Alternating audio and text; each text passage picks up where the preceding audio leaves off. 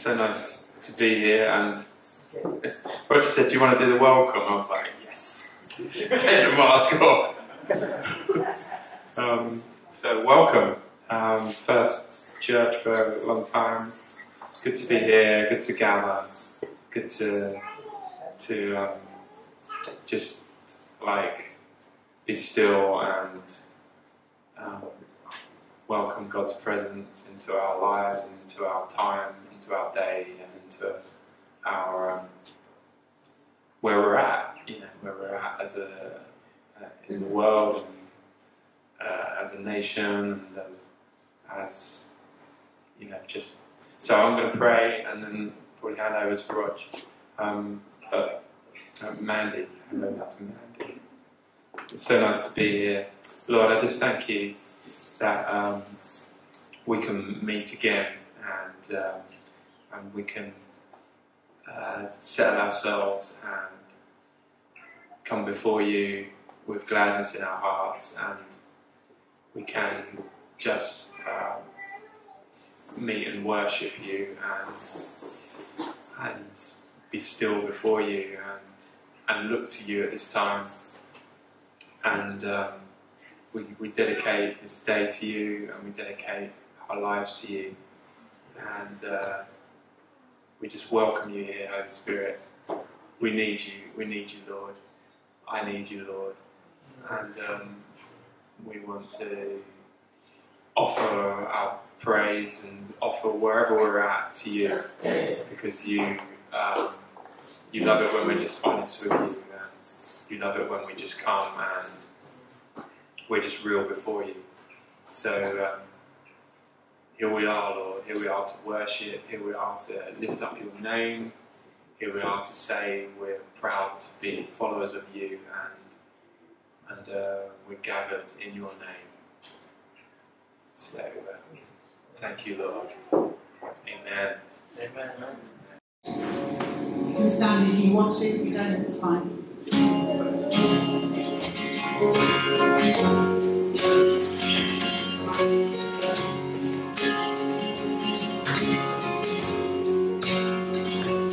All the times before the Lord, I will sing of His goodness towards me.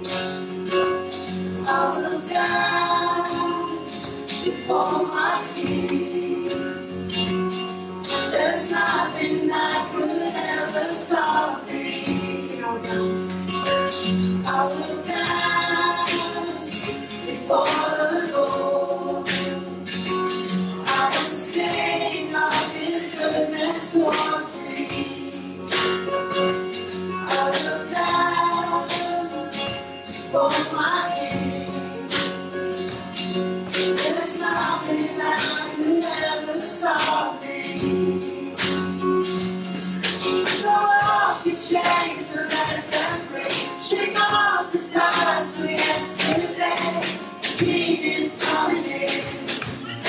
So open the doors and let the light in.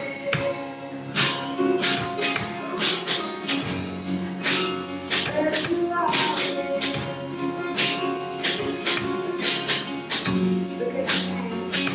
Because He came, I am free.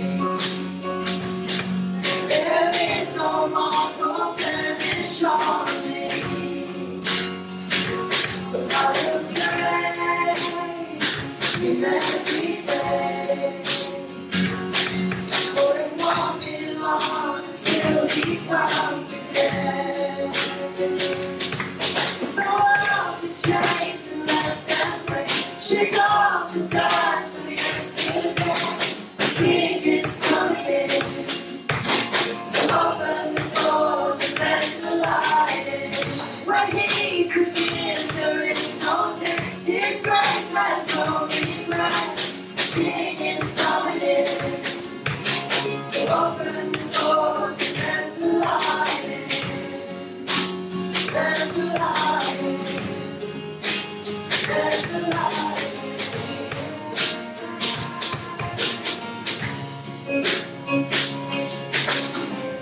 Light of the one that shone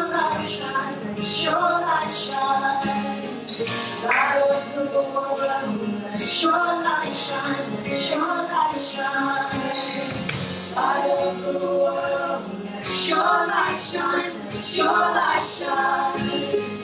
Light of the world, let your light shine. Let your light shine. Light of the world, let your light shine. Let your light shine. Light of the world, let your light shine. Let your light shine. Light of the world, let your light shine. Let your light shine. Light of the world, let your light shine. Throw off your chains and let them break. Shake off the dust of yesterday. The King is coming in. So open the doors. Throw off your chains and let them break. Shake off the dust of yesterday. The King is coming in. So open the doors and let the light in. When we meet the King, there is no death. His grace has no regrets. The King is coming in. So open the doors and let the light in. Let the light in. Let the light in. He is coming in. So open the doors and let the light in. Let the light in. The King is coming in. So open the doors and let the light in.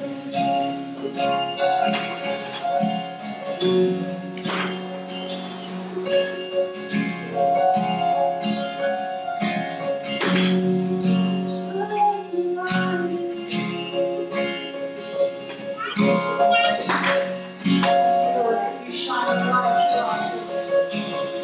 You shine your light into our hearts, Lord.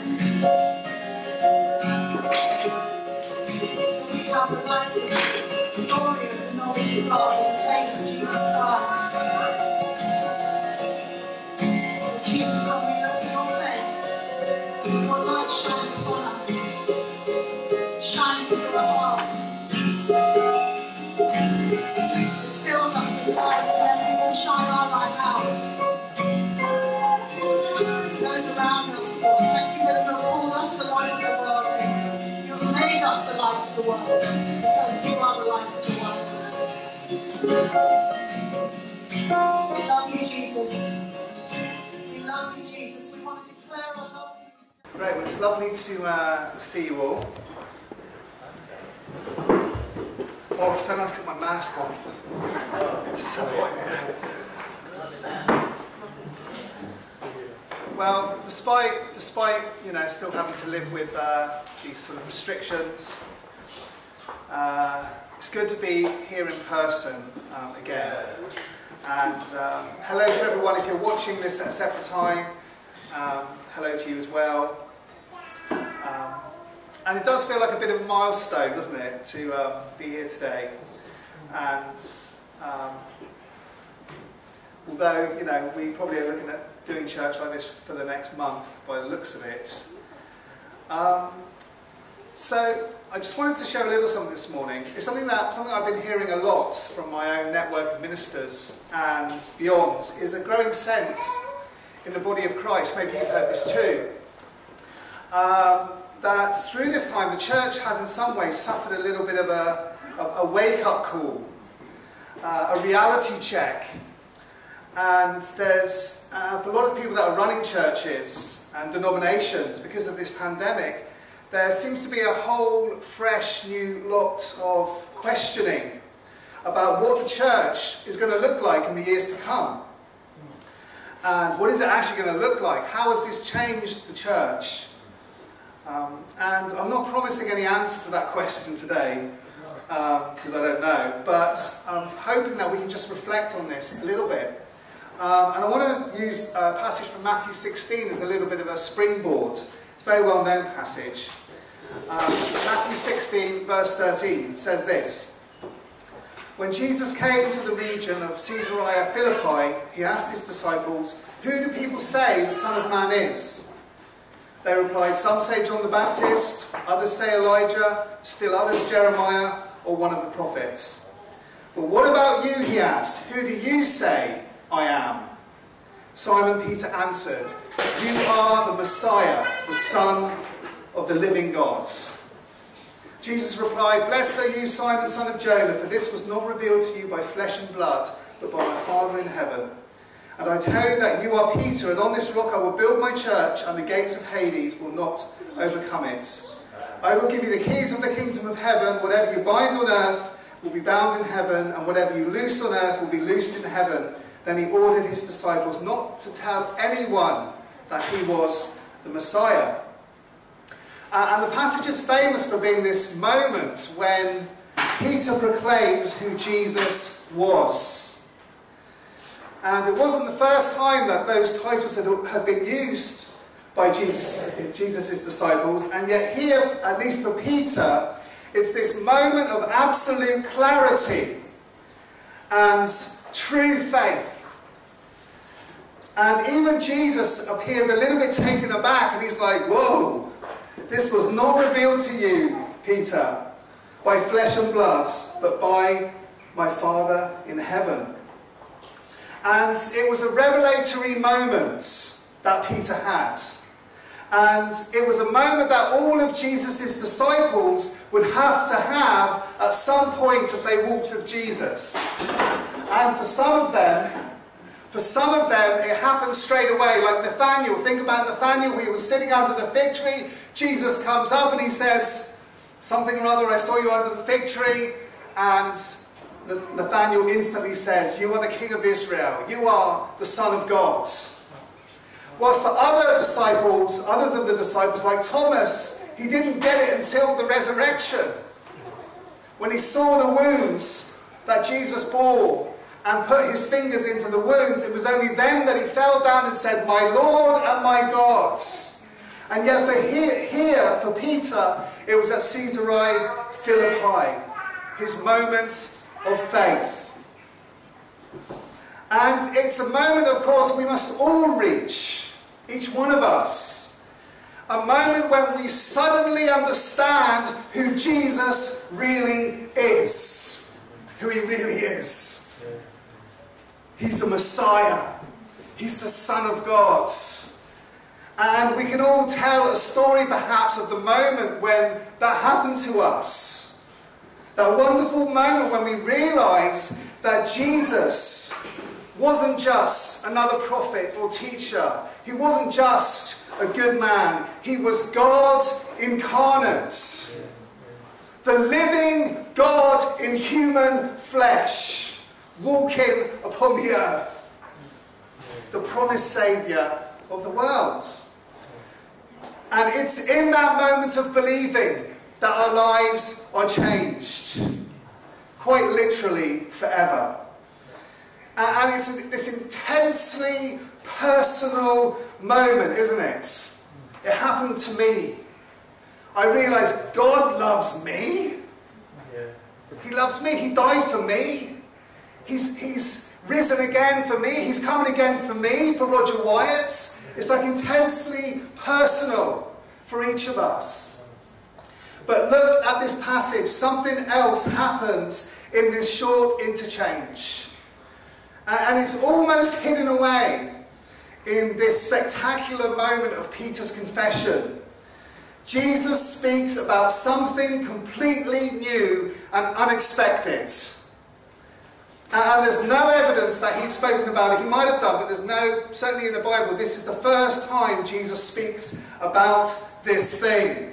He introduces this concept for the very first time. What is it? Give me a muffled answer. The church. The church. I tell you that you are Peter, and on this rock I will build my church.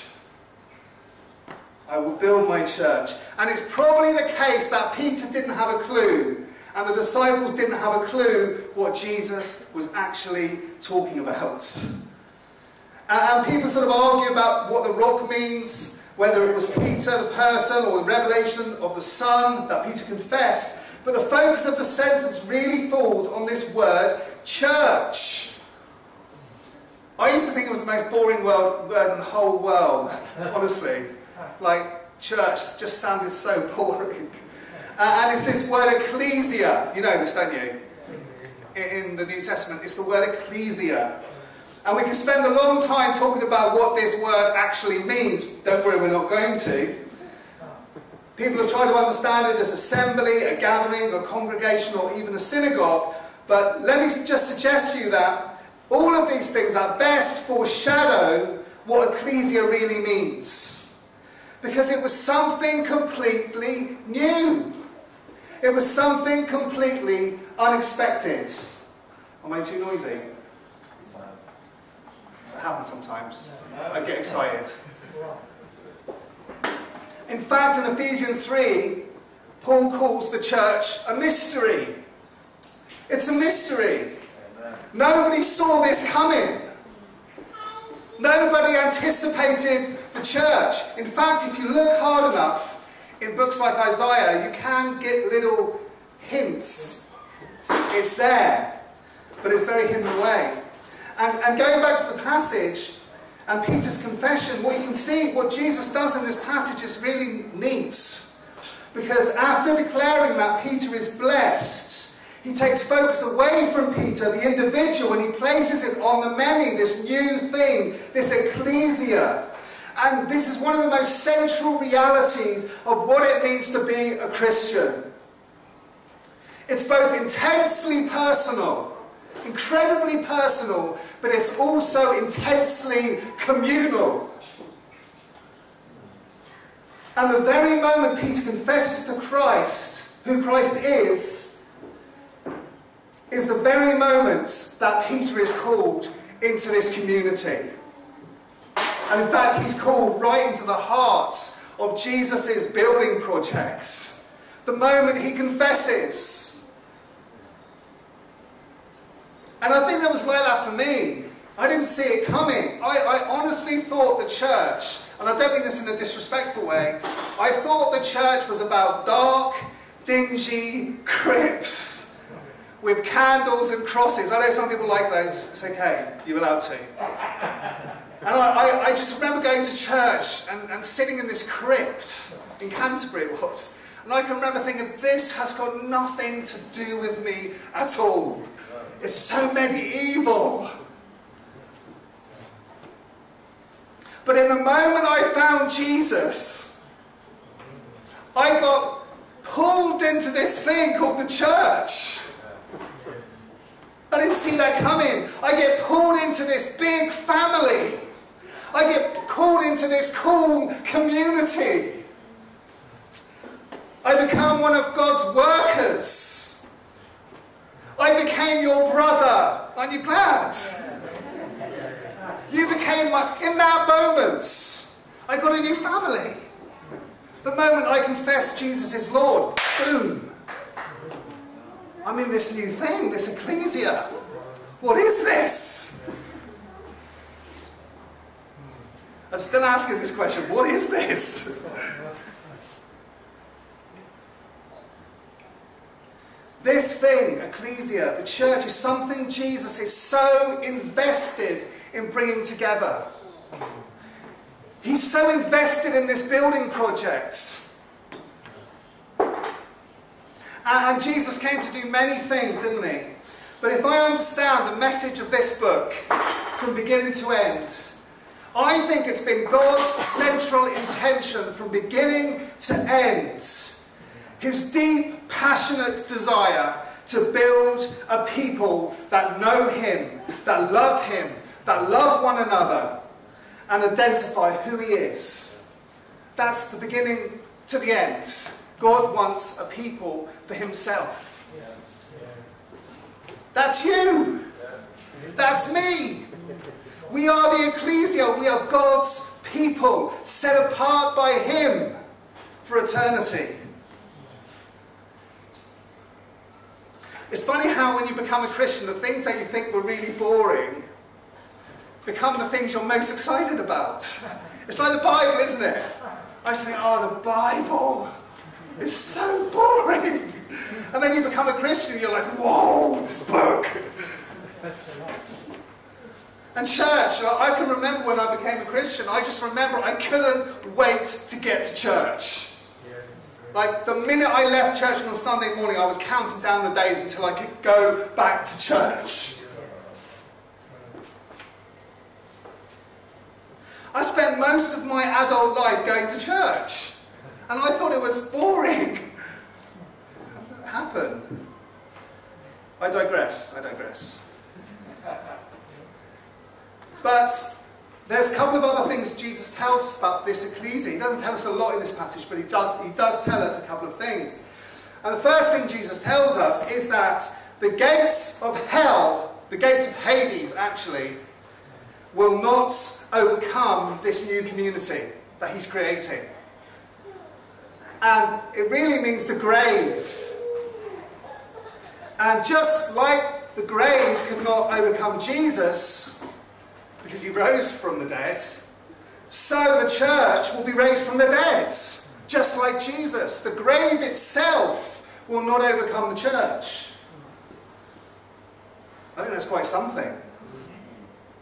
The church is Christ's overcoming body on the earth. It's something that is ultimately undefeatable.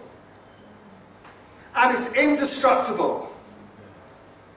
The Roman Empire tried to destroy it. They couldn't. The Herods, remember those guys? They tried to destroy it. They couldn't. Great thinkers and philosophers have tried to disprove it and explain it away. A lot of them became Christians in trying to do so. Wars have come, wars have gone, but the church has only been strengthened through them. And dare I say it, pandemics have tried to silence it, but they will not succeed. Because the church of Jesus Christ, the ecclesia of Jesus Christ, is unstoppable. That's the truth. The church of Jesus Christ, people think it's a weak, pathetic, little thing that they couldn't care less about, but in the end the church will be shown to be unstoppable and indestructible. And we will be raised with him into glory. As surely as anything. The other thing the passage tells us, I'm finishing, is that this ecclesia, it is to this ecclesia, this church, that Jesus has entrusted his authority. That's what all this stuff about keys is about. I will give you the keys of the kingdom. God has given his authority to the church. When Jesus ascended, he says, he came to them and said, all authority in heaven and on earth has been given to me, therefore go. So when Jesus ascended, where did the authority get given to? To the church, to us. And in that passage, Jesus is no longer addressing Peter when he says, I'll give you the keys of the kingdom. He's addressing the church. Jesus, we know, is seated at the right hand of the Father. His work is done. He said, it's finished. But now it's the job of the church, through the power of the Holy Spirit, to see the work done. The work of the kingdom done. Together. And this is the bizarre thing. We can't do the work of God on our own. We need each other. We're part of each other. We're one body. We're one family. In fulfilling this commission of doing the things of Christ on the earth. So returning to my question, if I'm honest, I don't know what the church of the next few years is going to look like, if I'm really honest. But what is Harbour Church going to look like? I don't know what it's going to look like, but this, I sort of feel like we should be reaching, I hope that we're reaching for something that is dynamic, for something that is creative, for something that is miraculous, where the miraculous becomes the ordinary. Something that penetrates culture with a message of hope and joy and light in a dark, morally dark, spiritually dark world. I hope that the Harbour Church of the future, that the church of the future, we're going to be reaching for a depth of togetherness. Devotion to each other. The scripture says, be devoted to one another. That isn't just going to church together once a week. It's about living our lives alongside each other. I hope we're reaching for something that's counter-cultural. Church without walls. A place of welcome and freshness. Like, that's the type of church I want to be part of. The type of church I aspire to lead. With or without a building. Can I just say that? Like, we have this great trauma of not having a building, but in the end, the Church of Jesus Christ doesn't need a building. It doesn't need a building for us to be God's people. It's nice when we have one. But we always say it's the people, but do we really believe it?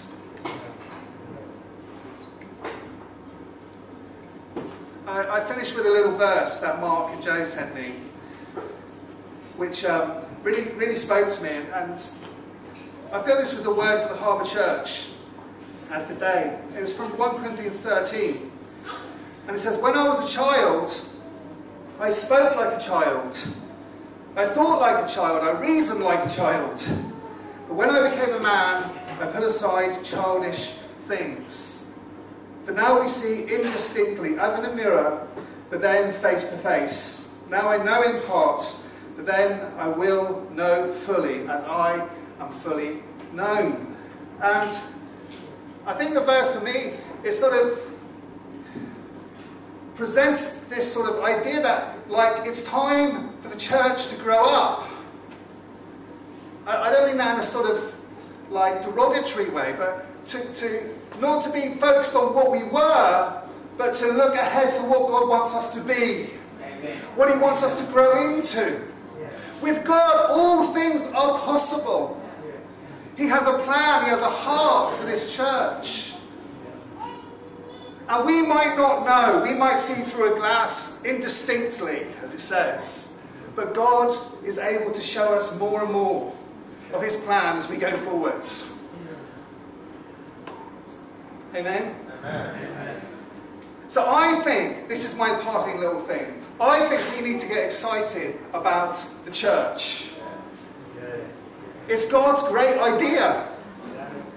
It's God's great plan. It's the vehicle through which the kingdom of God comes to earth. And we're part of it. You're part of it. When you confess Jesus, you might not have seen it coming, but you became part of God's building project. You are living stones being built together in Christ. So I'm going to pray. But let me just finish with these. I am honestly finishing. 2 final little things. Because there might be somebody here, or there might be someone listening at home that hasn't had that moment of revelation of Christ. And just as we finish with a little bit of worship, maybe it's today that you take that opportunity to confess who He is. It's really simple. Becoming a Christian is really simple. You just confess who Jesus is. And in that moment, your life is changed. Simple confession, followed by life-changing transformation. But also, I'm guessing that there are 1 or 2 people, if not here, then watching, that have given up on church. And can I say, if you're someone who's given up on church, you probably wouldn't be here if you had. And no one is judging you if you're someone who's given up on church. Because sometimes church hurts people.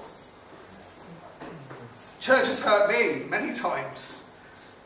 And what you have to learn is to forgive. And forgive. And forgive. And in the end, the joys of being part of God's family far outweigh the difficulties. And so maybe also as we worship, take a moment to forgive those that have hurt you in church life or disappointed you. And ask God to help you to find your place in the body of Christ again. I have to do that every so often. We all do, don't we? Forgive. Yeah. Because when we're community, when we're people, and we're mixing together, so at some point someone's going to hurt somebody. Which is why we need to forgive. But let me pray, and then I'm going to be quiet. Let's just stand, shall we? Thank you, Father.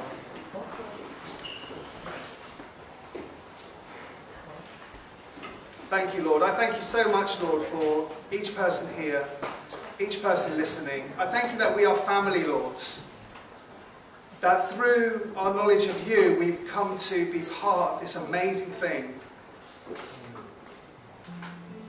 Thank you, Jesus. I just pray for each and every person, Lord, that they would really be enabled to find their place in the body of Christ. Whether in this church or another church, Lord, it doesn't matter. But Lord, we want to find our place. Thank you, Lord. Build us up, Lord. I pray for this church in this coming season. Would you build us up, Lord? Would you lead us into all you have for us, Lord? Thank you, Lord. In Jesus' name, amen.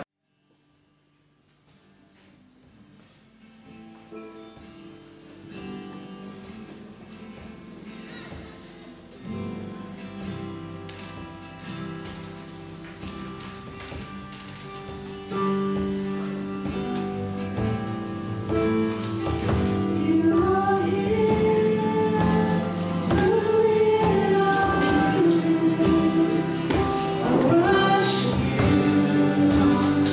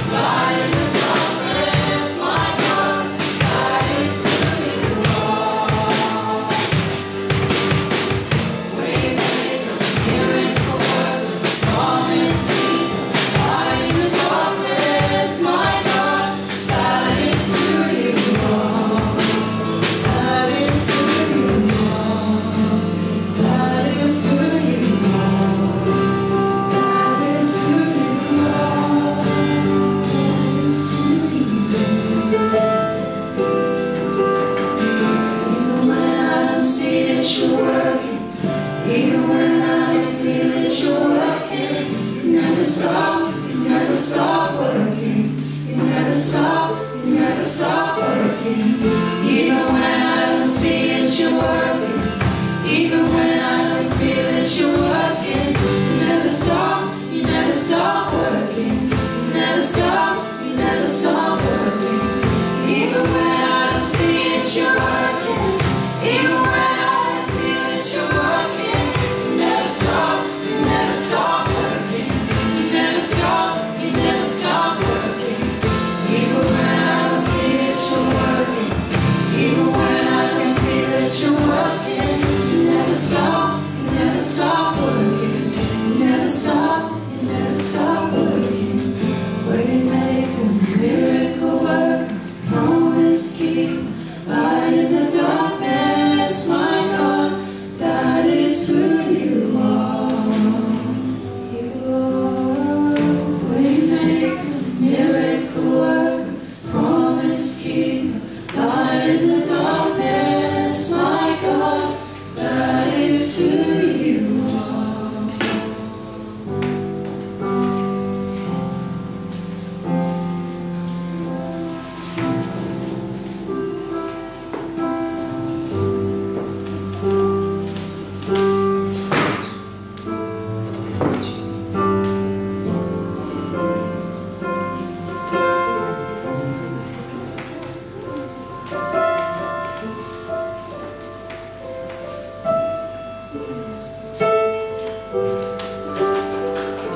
Thank you, Lord. Thank you, Lord, for Roger's message to us today, Lord.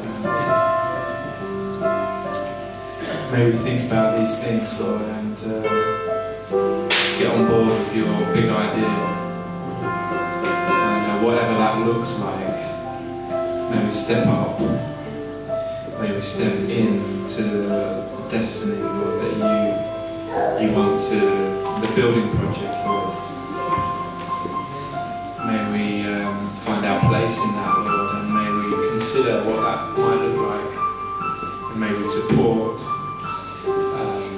Harbour and your church, Lord, wherever we are, and be your church. May we be the builders, Lord. You call us the builders. You say to us that we are your hands and feet and your expression on earth. And I pray that, like, with all sincerity, that we would really consider these things and step up to the mark and step into whatever this looks like, Lord, over the coming months and years, Lord. We want to grow up. We don't want to be on the surface. That's not where it's at, Lord. Just on the surface, it might look or sound wonderful and hyped, but Lord, we want to be deeper people. We want the real thing. Yeah, that's what we're after.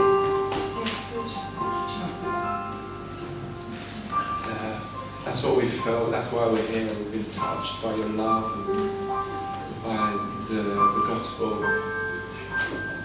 So I said, Lord, may we, Lord, in that spirit, Lord, in a deeper, in a more thoughtful and searching and solid way, Lord, offer ourselves to you and as a result offer to the people around us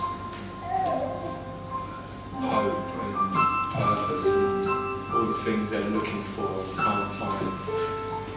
But we need to find them first, Lord, and we have found them in you, but Lord, help us. Give us grace, Lord, I pray. Give us grace to see, grace and courage to stand, and courage to step up and to step into what that looks like. Thank you, Lord. Thank you, Lord. We're proud to be with you.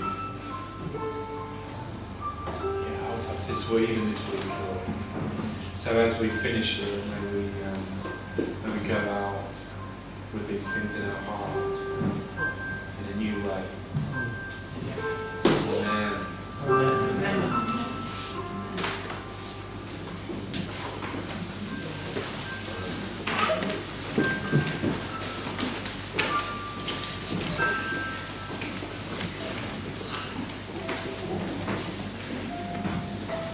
Thanks for coming, everyone. As you sort of just go out, we know there's no rules now about like when you're outside.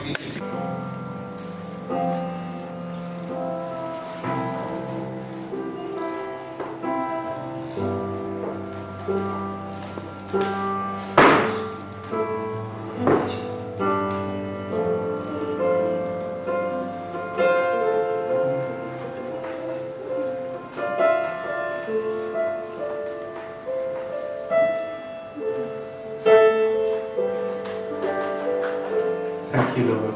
Thank you, Lord, for Roger's message to us today, Lord. And may we think about these things, Lord, and get on board with your big idea. And whatever that looks like, may we step up. May we step into the destiny, Lord, that you want to, the building project, Lord. May we find our place in that, Lord, and may we consider what that might look like, and may we support Harbour and your church, Lord, wherever we are, and be your church, Lord. May we be the builders, Lord. You call us the builders. You say to us that we are your hands and feet and your expression on earth. And I pray that, like, with all sincerity, that we would really consider these things and step up to the mark and step into whatever this looks like, Lord, over the coming months and years, Lord. We want to grow up. We don't want to be on the surface. That's not where it's at, Lord. Just on the surface, it might look or sound wonderful and hyped, but Lord, we want to be deeper people. We want the real thing. That's what we're after.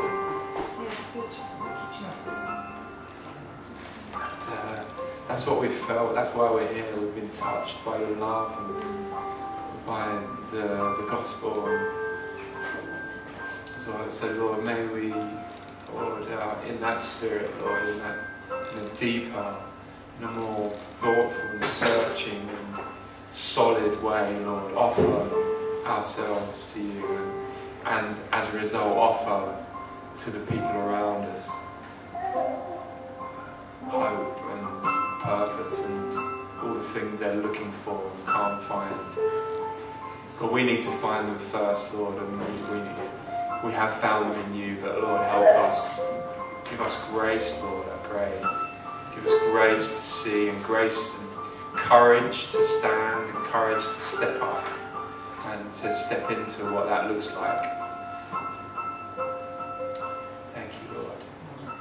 Thank you, Lord. We're proud to be with you. Help us this week, even this week, Lord. So as we finish, Lord, may we go out with these things in our heart in a new way. Amen. Amen.